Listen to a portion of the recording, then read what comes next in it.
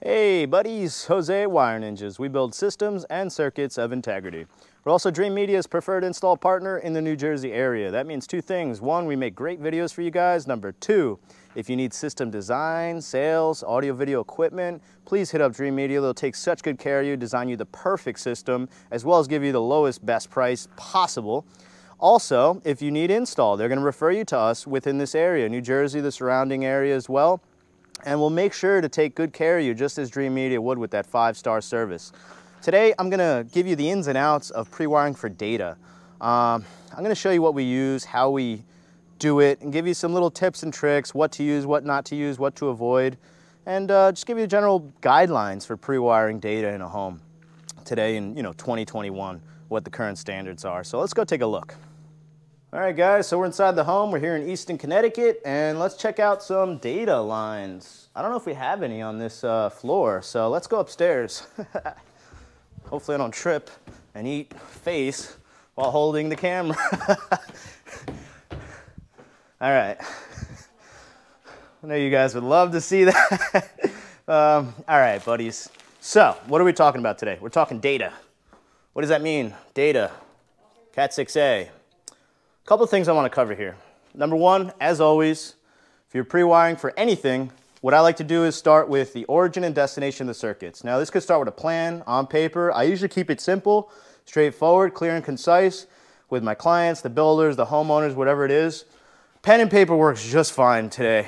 Of course, digital documents are nice, but the point is get a plan, get your ideas organized and figure out what you want. Now, what I like to do is establish what I call an AV data drop. There's different types of drops when it comes to data. So one I would call a Wi-Fi AP or WAP drop, which is for a Wi-Fi access point. Usually one line, that's all you need for a Wi-Fi access point. And then you have AVDs or AV data drops. And these I consider locations that are gonna be media walls, TV locations, anything media, audio, video, or TV related. I would fall that into the AVD or AV data drop, audio video data drop, I call it. The reason I separate these things, well, there's a few reasons. So let's go over the last kind of drop, which would be an office or a workstation drop. Now, they all have different parameters that need to meet. For example, Wi-Fi access point, all you need is one line, power and access point. A lot of access points have a secondary out, so you can tap and run a line from there elsewhere if you need to. An AV or audio video data drop has different parameters involved. And what I mean is, so when you have a TV location or media location, you need one cat for Ethernet, for internet services, data, which you can switch off, put a little mini switch and tap in 4 or 5 devices, whatever you want. But one should be dedicated for internet traffic. Now you should have another cat cable dedicated for an HDMI extender or an audio video bail-in. What these things do is they will convert cat cable into audio, video, data, or IR data as well, for remote features or functionality. So you could take one cat cable, get an audio return out of it, you can convert it to HDMI, and you can also do, remote controls, IR signals or IR data communication between here and the rack. And then you should have, I would say, another drop as a backup. And then you could even get into another 1 or 2 drops solely for audio distribution or audio return channel aside. You could do one separate video, one separate audio for each of these cat lines. But at minimum for an AV data drop, I would do one cat for internet traffic, one cat for HDMI or audio video IR extension, one of these boxes, these extenders, and then one as a backup. Maybe you just need an audio back, or maybe you need a digital audio the other way. Whatever it is, I would do 3 drops minimum for an audio video data drop. Now, a workstation drop, these vary a little bit because workstations do vary a lot. Most people, they only need 1, maybe 2 drops, one for a computer, one for a printer, if they want dedicated lines. Home runs are always better in my opinion, but it really adds up once you got 48 port switches going. Those things aren't cheap, and depending on your needs, you may or may not want this budget to go crazy on you. But workstations do vary. It depends on the home, the homeowner, the inhabitants, and the use of the workstation. Some people who are engineers, who are running internet-based companies or servers, they might need 6 lines per port and multiple ports in one office, you know, for multiple workstations. So when it comes to the office or the workstation drop, you should inquire and figure out what is best, how many lines, what their needs are. But these are the 3 main drops that I deploy or I, you know, talk about with my clients when I'm planning a PreWire or we're discussing what should and shouldn't be done. So I will say though, for an AV data drop, you could go minimally, let's say 2 lines, 1 for internet traffic and 1 for, how do you say, you know, backup. If there really isn't much need, you know, if the homeowners don't have a lab, they don't want an audio system or an external audio system, basically they just want a TV on the wall, I would do at minimum 2 for an AV data drop. But for media wall locations where there's, you know, audio video involved, where you're maybe thinking about doing a theater 5.1 or even a sound bar and a, you know, a virtual theater or, you know, wireless surrounds, whatever it is, if it's anything more than just the TV, I would go 3 minimum. But if it's just a TV, 2 is the very bare minimum. 1 for internet traffic, 1 as a backup. You can use it for a bail-in, you know, HDMI extender.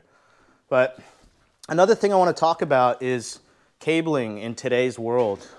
Cabling in today's world, I highly recommend you use Cat6a. This should be what you're using. This should be what you're using because why? Right now we're getting a gig at a reasonable cost from internet service providers in most parts of the country. You know, I do have clients where they have no internet service. It's horrible. They're still running DSL, which is crazy, but there's some very remote areas. However, if you're planning to buy a home, if you're planning to pre-wire a home, spend a bunch of money to get this thing wired up correctly, please make sure you're using Cat6a. Why? It's good for 10 gigs. And at the current time, 10 gig service is about $8,000 a month where I live. But that doesn't mean in 10 years from now, it could be $300 a month. And also, if you take a look at the trend of internet traffic, you know, mobile and otherwise, all we do is draw more and more and more data over the years. So eventually 10 gig will be absolutely necessary. And if you're pre-wiring a home today, I highly suggest you spend a couple extra dollars and do it right. You know, at least wire for 10 gig. If you want to get into fiber, that's cool.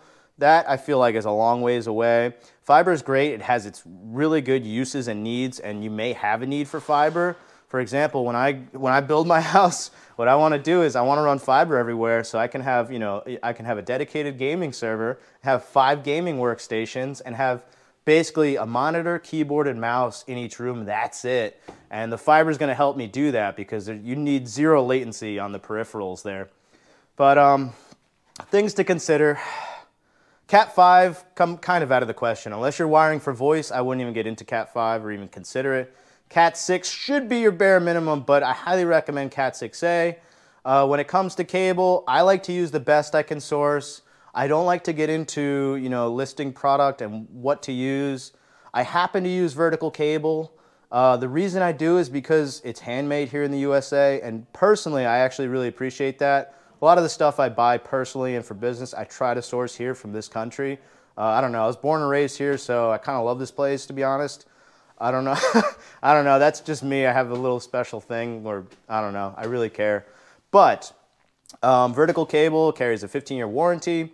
It also, the Keystone jacks and the terminations, they carry a lifetime warranty. And for me, that alone should push you towards vertical. However, there's plenty of good cable. There's a lot of good manufacturers, even some here in the USA. I just like to shoot for the best quality. That way my install can last forever. And I will say Cat cable in general is very robust. It does seem to last forever, as long as Romex cabling in a home, maybe even longer. But a lot of people use Monoprice. You can go to Monoprice, that's cool, but I don't know. It's hard for me to make recommendations. I don't want to step on any toes. I'm just telling you what I use. For me, it usually falls within logistics, whether it's vertical cable, I like to order that ahead of time, get it there. If I'm in a crunch, I'll go local distributor. If the client or the homeowner, the builder wants to cut costs, I'll go Monoprice. It kind of comes down to the particular situation. So I guess the best recommendation I can give you is do what's best for you, your home, your budget, your family, whatever it is. Do what's best for you, but at least do some research and try to use some Cat 6a. Now let's talk about coaxial. I've been doing a lot of pre-wires, and this past year I've used almost no coax. The only time I use coax is bridging between racks just in case we need an ISP feed, but a lot of homeowners will have me nix the coax altogether. They don't want it. I tell them we should at least do one per room. They don't care, they don't want it. It seems like people are cutting the cable company out. But also, everything's going IP-based. Everything's going to be on that IP chain and tappable, usable. Eventually, everything will be totally IP-based, and even beyond that, cloud-based. But the future I see is, you know, they give you a box, you put it into your, you tap it into your switch, and then you got cable distribution, you know, at each Ethernet port. That's probably what's going to happen. If not, they'll just jump straight to the cloud cable services. So coax, I would consider it. I would still use it. It definitely adds value if you ever sell the home. You know, you're wired for coax. But as far as data is concerned, make sure you hit at least 2 per room minimum, 1 for a Wi-Fi access point, minimum 3 for AV, you know, media walls, and that's about it. It's really about, I think the most important thing is to take the time to plan, prepare, think about what you want, think about what your current needs are, your future needs are, plan and execute. That's about it. But don't skip the planning phase. It is the most important. Do your research. All right, buddies, so we covered data. I showed you what I use, what I do, and what I consider for a data PreWire. I gave you my parameters for minimum, you know, data lines per room or per drop, depending on the needs of the particular room. Every room's different. Some rooms, like the dining room, you're just gonna rely on Wi-Fi. You don't need a data port on the wall. Nobody's gonna be sitting there with a computer. Or maybe you will. Maybe you like to chill in the dining room. We don't know. But when it comes to data, I would consider the 3 drops that I laid out for you. If you want to throw cameras into data too, I would consider cameras as part of the data system. I use all IP-based cameras at this point in time, so if you're going to consider cameras, I would throw them in with the data as well. Consider the cameras, you know, each one a data drop, and all you need is 1 line per camera.